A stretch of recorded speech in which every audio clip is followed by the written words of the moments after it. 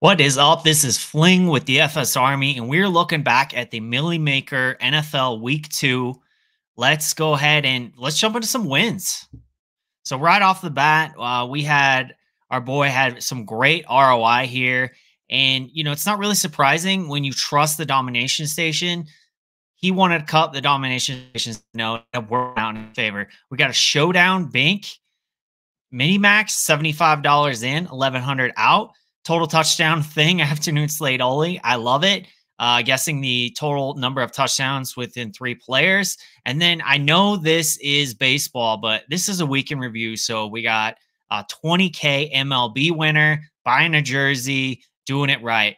By the way, if you guys want to get access to DFS Army for a week, the optimizer, the coaches notes, the cheat sheet, all the things, only $10 for your first week. Use code CRUNCH. Some of the people who've actually tried it, like Jay Grace there, was wanting to extend further. You definitely can. Now's the time. Just give it a try. I promise you'll probably want to stay. So let's go ahead and jump into the Millie Maker winner.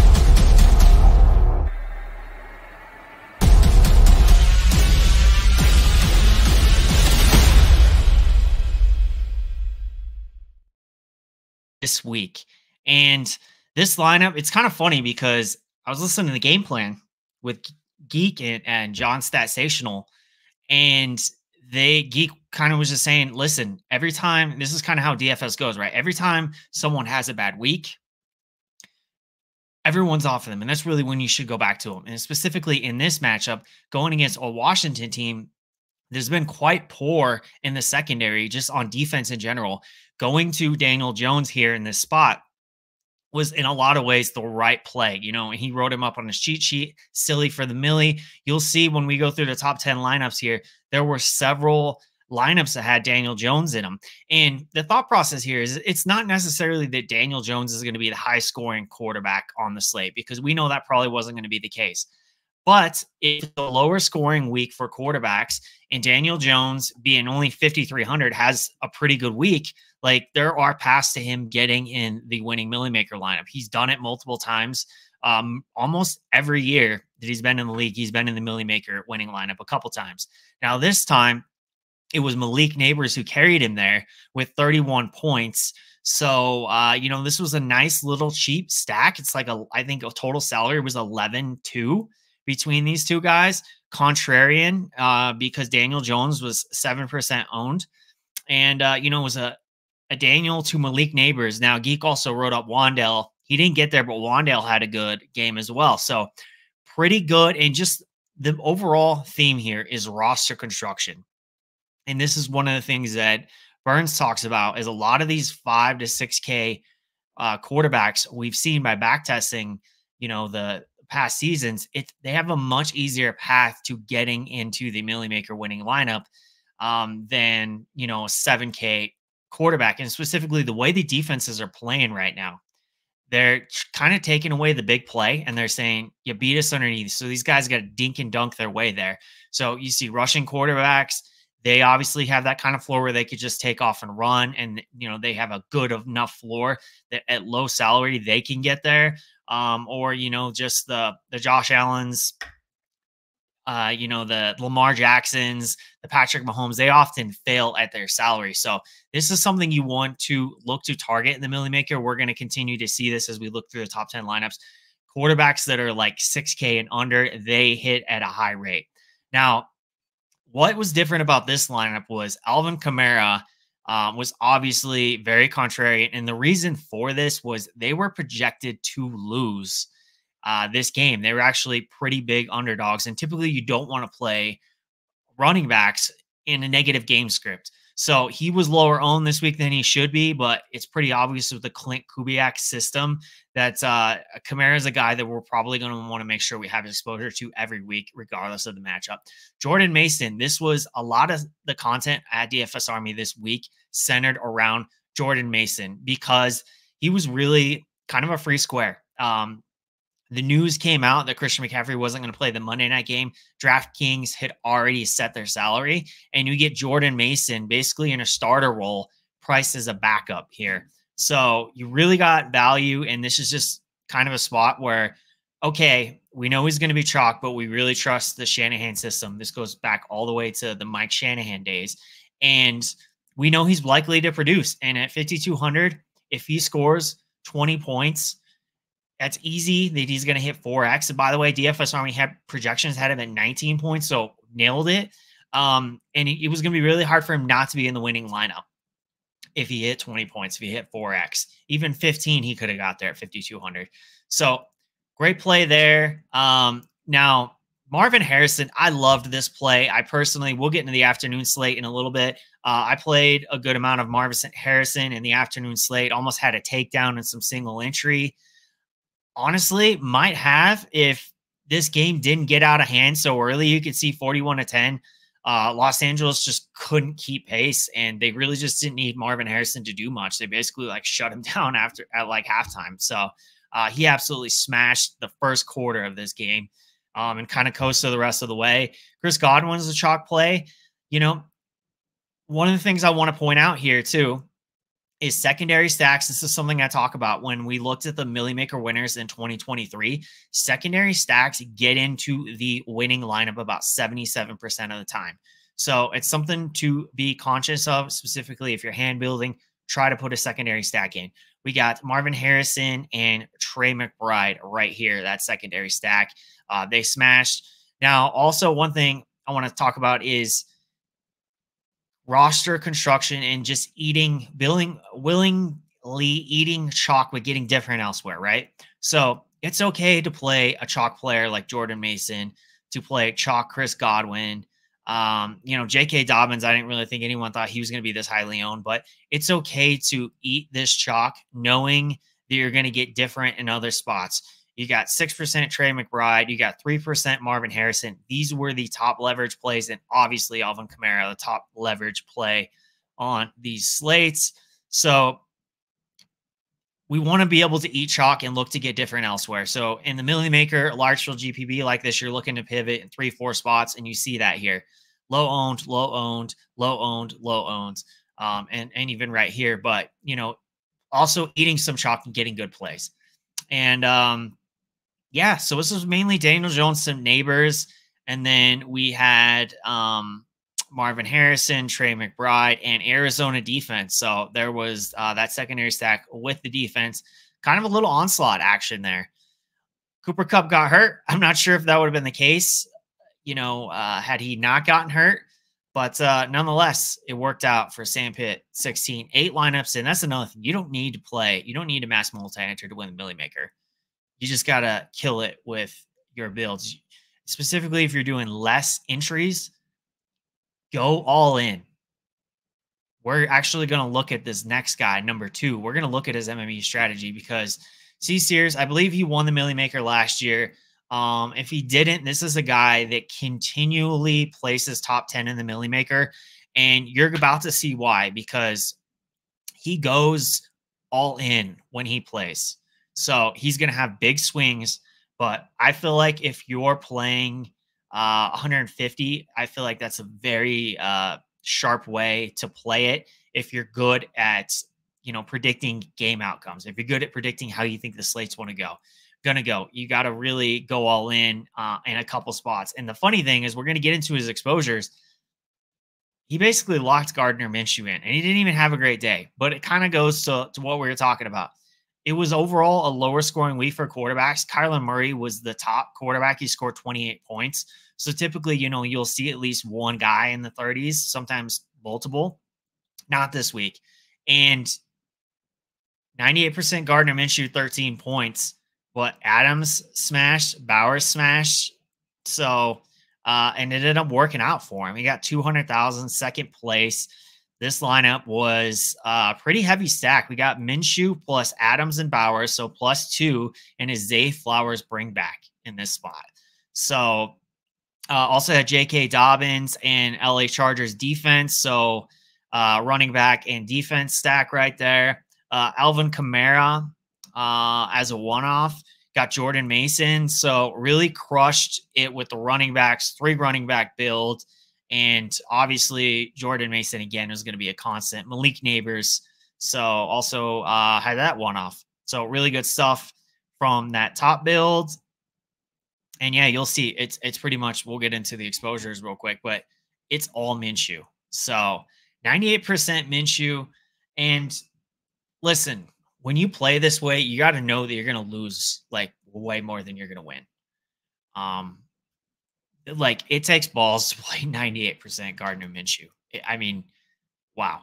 Uh, but hey, take hard stands. That's how you win large field GPPs. Take hard stands. Now, I wouldn't suggest pretty much locking in Gardner Minshew, but maybe you did 100% Jordan Mason, or maybe you said, you know what, I'm not playing Cooper Cup. I'm going to X him out. So that's kind of the hard stand that you have to take to win these. At running back, it was a lot of Jordan Mason, so 60%, but only 10% over the field. We got a lot of these plays that we liked. Isaiah Pacheco, favored running back. Najee Harris going against pretty bad Denver run D. Kyron Williams was chalk. He was in a good spot this week. They were favored on the road. They got some offensive line issues, and they got a lot of injury issues. We're going to have to really rethink Kyron Williams going forward. I'll say that because there's probably going to be a lot of negative game scripts. But Josh Jacobs, this was a good play with Malik Willis. He was obviously going to get a ton of carries. And, nothing too crazy here stands out except a little bit of Henry. So even with the field on Henry, little under on James Conner, under on Dobbins. One thing that really stood out to me, 2% Alvin Kamara. So, I mean, really low exposure, but all it takes is that one lineup. So the Minshew, the Adams, the Bowers, boom, the stars kind of aligned. Got Alvin Kamara, got Dobbins in that lineup as well. So pretty crazy. And then obviously, this is not surprising. If you have that much Gardner Minshew, you're going to have a lot of Devontae Adams as well. So, and the same thing with Brock Bowers. So basically lock those guys in with Minshew. So you can see his thought process. If Minshew gets there, it's Minshew +2. That's what he had. He had a lot of Zay Flowers bringbacks. I'm not sure if he used the same boost rule like we do at DFS Army, but definitely got a lot of Zay Flowers, or maybe just pumped up his projection to get a lot of him. And, kind of went how he wanted it to. Had a good amount of Brian Thomas. I liked that. Not that much Brian Thomas, but I certainly liked him with Evan Ingram out, giving him a boost. Malik Neighbors. Listen, we knew Malik Neighbors was going to be a beast. Like, if you play Dynasty, if you follow the NFL draft, the scouting community, this dude is legit. So even with Danny Dimes, he's still going to produce. Like the Rishi Rice play, and, a little bit over on Jamar Chase, not too much. Solid play. One thing, though, faded Cup. So not only did he take a hard stand on Minshew and the Raiders offense and that overall game stack, but said, I'm out on Cup. So I'm going to play the expensive Devontae Adams around that same price range. So it was almost a 1-to-1 pivot, a little bit less, of course, and obviously got a lot of Flowers as well. So, yeah, that's pretty much it. One thing I noticed, did play a lot of running backs. So a lot of these guys, if you're playing 150, it's important to be over on the guys that you really want. But if you're playing 150, don't keep your pool too small. Like if you're playing 20 lineups, yeah, tighten the pool up. But if you're playing 150, get exposure to a lot of different running backs, even if it's just, a little bit of exposure. Because if you just played favored running backs, for example, and you X'd out Alvin Kamara, well, you had no chance on this slate. So if you're playing 150, get these guys that can break the slate, who have been known to break the slate, like an Alvin Kamara. 2% of Alvin Kamara won him $200,000. So really good stuff from him. And the leaderboards, what I loved about this week is we had a lot of top DFS pros. So I love looking at the MME strategy of top DFS pros. What are they doing? What was their thought process? Okay, the field was doing this. What pivots did they make off of that? Like, did they eat that Mason chalk? Did they eat the Cup chalk? Like, what did they do? So shady advice. He's definitely a top DFS pro.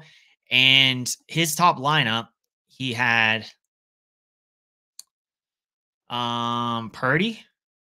He had a Purdy lineup and Jordan Mason, Debo Samuel. So he wasn't afraid to stack Mason with Purdy, and it makes sense because he's cheap enough and he does get some passes. So he had Purdy, Mason, Debo, and Kittle. So this was San Fran +3. And honestly, like pretty crazy that this lineup placed 16th in the millie because San Fran did not have a good day, not by any means. And that just kind of goes back to what we were saying about Daniel Jones only scoring 18 points, but ended up in the winning build, right?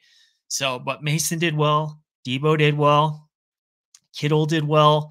So crazy. They didn't get the points, but the production was still there. Still got a lot of yards. They still moved the ball up and down the field. Purdy kind of just crushed this team from probably winning the whole thing because he just threw multiple interceptions. But the same thing, they got Kamara in this build, 3 running back build, which we kind of knew it was going to be a 3 running back build this week with all the value. Kamara, Mason, and Brees Hall, of course. Yeah, that's his top build, 125%, 209. Had some Darnold in there. Crazy. The Darnold to Jefferson lineup didn't do it. Surprising it didn't do as good as the Purdy lineup. So let's look at his exposures a little bit. Won't spend too much time on this, but just kind of want to see where his thought process was. Now, Carr was the guy to have, only had 2% of Carr, but still had a profitable day, plus 5K, almost 6K in the Millie Maker. You will definitely take that. Yeah, nothing really crazy. So the complete opposite of C Series, right? There's lots of different ways to skin a cat. And, this is kind of what we talk about. Sometimes I think it's smart to have flat exposures on a lot of guys, but like really just go all in on like 1 or 2 spots. So, playing a lot of different quarterbacks, but 10% of 150, that's still 15 lineups. So like if your roster construction of those 15 lineups is good, you could still get there. So I like it. Now, low on Carr and, pretty flat across the board at running back, though. That's where, almost locked in Jordan Mason and 72% was very over the field on Brees Hall, who had a good day. If Braylon Allen doesn't get his 2 tutties, he has a much better day. I had a much better day because I had a lot of Brees Hall. But yeah, you like the Jordan Mason. Charbonnet, I loved him in this spot with Kenneth Walker out.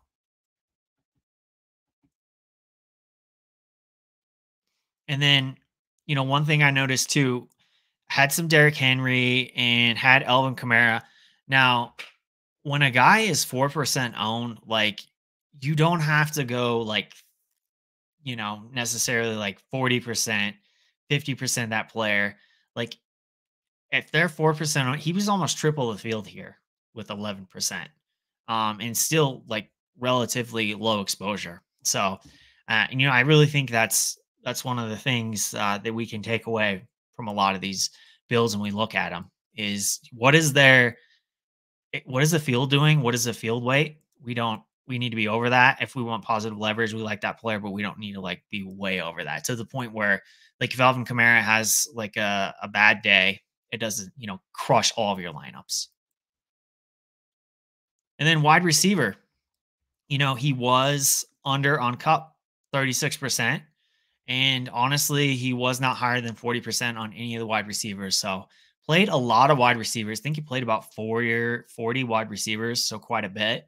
Highest exposures being Debo, Yoshi Voss, Johnson, CD Lamb. CD Lamb had a pretty good day. Honestly, would have had a better day if Dak didn't miss him for a touchdown. Dak was just bad yesterday. And that's one of the things with wide receivers, they play a dependent position. So many times they could be in a great spot. They can have a high team total. And most times they would smash in that spot. But if the quarterback has a bad day, that's how it goes. That's DFS. Yeah, that's pretty much it there. Parkinson, notice he was pretty heavy on the value tight ends. I liked that as well. I like a pay down for sure. Jaceki, Akins, and Colby Parkinson. One thing that was surprising to me, and I think probably hurt him a lot, was going just stone minimum at Carolina defense, and the Chargers, they won that game pretty handedly. So wasn't the best defensive play. So yeah, that's gonna do it for shady advice. Want to look at one more pro here real quick, see what his lineup was, and really, I think the reason why I want to look at the Colts is because we're actually going to look at the afternoon slate here in a quick second of what he did. Just a really good day for the Colts all around. And what I liked about it was he played Murray. So I played Murray on the afternoon slate and did quite well. But I wish I had played more of him on the main slate because I really think Murray was the play. Like if you played a combination of Murray, Marvin Harrison Jr., McBride, and Connor, even like you did really well overall on the slate. This lineup here, his top lineup 202, contrarian on a chalk slate. He had Murray, he had Marvin Harrison Jr. So it was just QB +1, but you kind of wanted, you didn't need Connor, not on the main slate anyway, but you also wanted McBride if you could get him. And but yeah, this is a good lineup. And honestly, just Demarcus Robinson is what kind of crushed this lineup. But overall, we had Brees Hall, we had Kamara, and we had Jordan Mason. Debo did pretty good, Marvin Harrison. But yeah, only 7 points from Demarcus Robinson. So you need a little bit higher tournament winning value than that.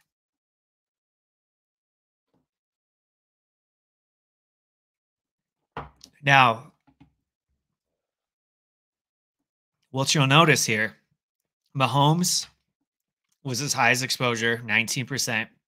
So again, not going crazy. Playing a lot of different quarterbacks, but it's also 150 max. Mahomes, Lawrence, but only 8% Murray, but double the field. So there we go again, kind of like with Kamara, 11%. He was double the field there. So ended up making the day. At running back, Brees Hall. So was very much over on Brees Hall. Charbonnet, really good play too. Kyron, as we talked about, negative gain script. And Jordan Mason was actually a little under on Jordan Mason, but it's kind of hard to say what you think is going to happen in the Millie. It's a wild card. I did not expect J.K. Dobbins to be 27% owned. So you just never know sometimes what it's going to be. But yeah, I mean, he probably thought he was going to be even with the field in the Millie with Mason. And then at wide receiver, we got Lamb, so double the field on Lamb. Kirk in that elevated role with Ingram out, didn't get there. Just that offense is just wildly inconsistent. Debo Samuel, Rashee Rice. So, overall pretty good there.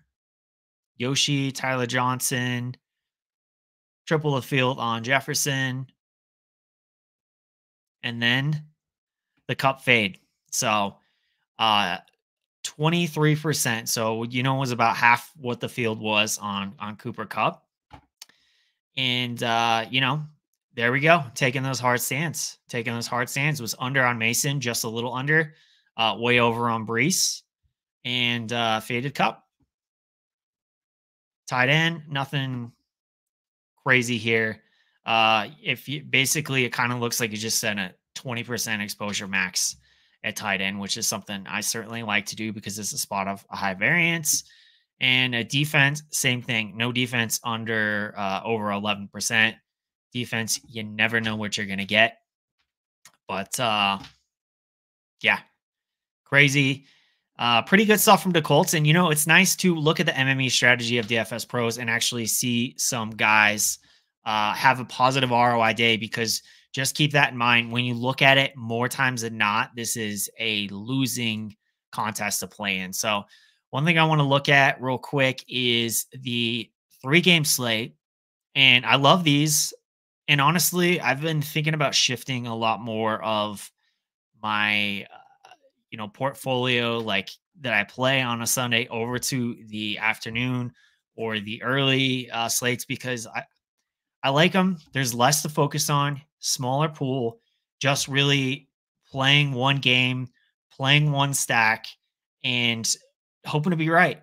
And if you are, you have a good day. Honestly, I had great ROI on this slate and I only played like 5 lineups and they were like all Kyler Murray lineups.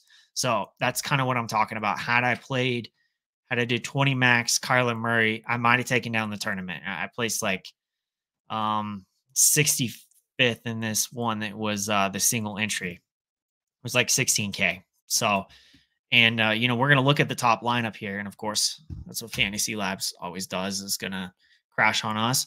But yeah, we're gonna look at the top lineups, and you're gonna kind of see a good amount of Kyler Murray.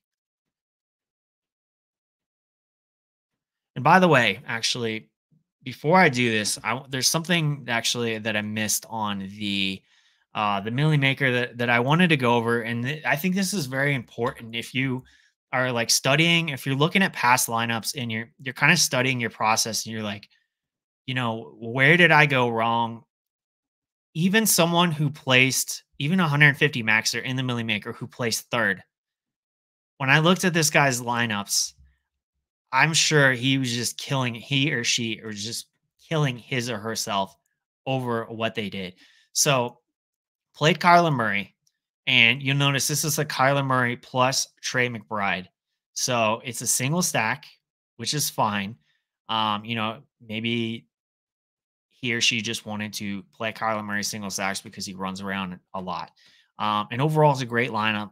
Third in the millie, great. But when you look at exposures and you look at seeing Kyler Murray 20%, so that's the highest exposure quarterback. I wasn't like just played, 5% Kyler Murray, like a lot of exposure to Kyler Murray.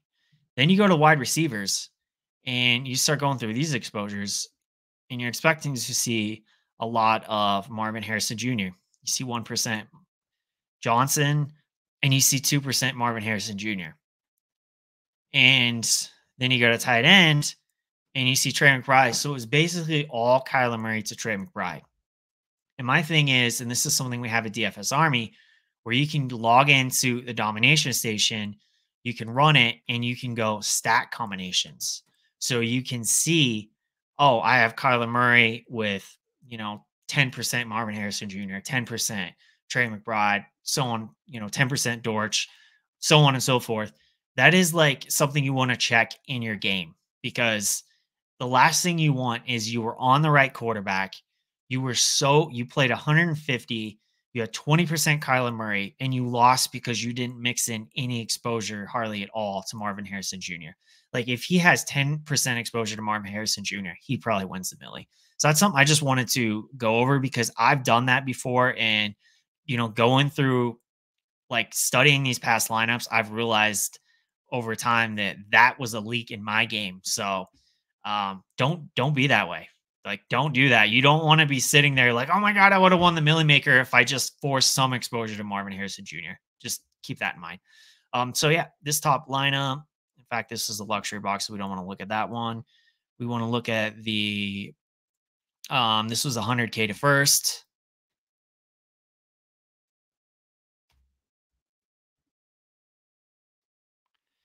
This is the only thing about doing Fantasy Labs on a live stream is it always does this, actually, when you're like trying to show the slate.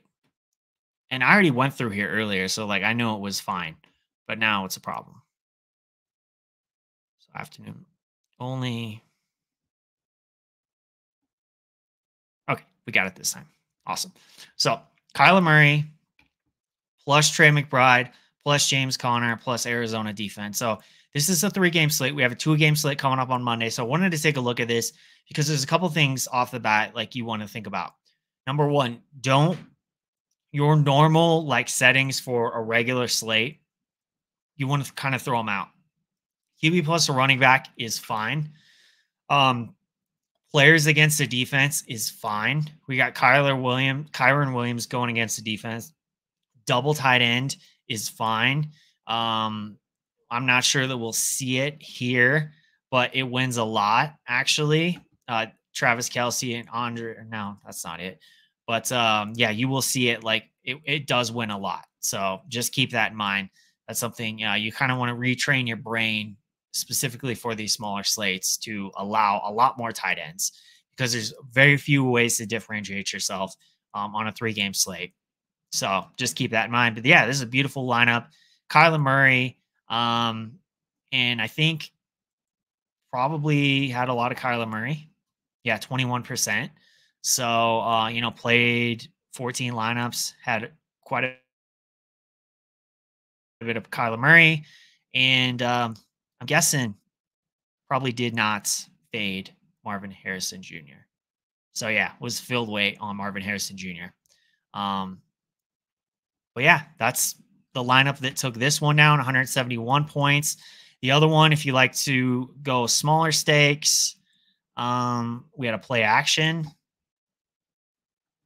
39,000 entries, $3 entry, 20 max. I love these. All right. I'm trying to get to the end here. Hopefully we'll get through this.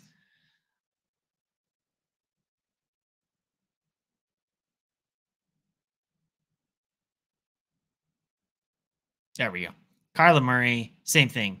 So Murray, Marvin Harrison Jr., James Conner, QB +2, one of them being the running back. We got Yoshi Ross and Jaceki, Rashee Rice and Pacheco. So that game was heavily stacked. And then we had Murray +2 with a Kyron Williams bring back. So yeah, 169, 2 points away. You still want to look to be contrarian in some way.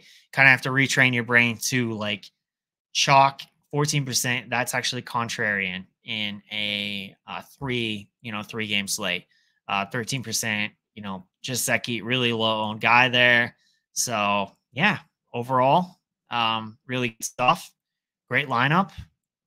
Contrarian stack for a 3-gamer. So keep that in mind when we look ahead to the Monday slate. But that's going to wrap it up for week 2. Like I said, guys, we have essentially this $10 promotion going on right now. Your optimizer crapped out on you. The company's down, whatever. You want to try ours out. Not only do you get an optimizer for $10, but you get the cheat sheets.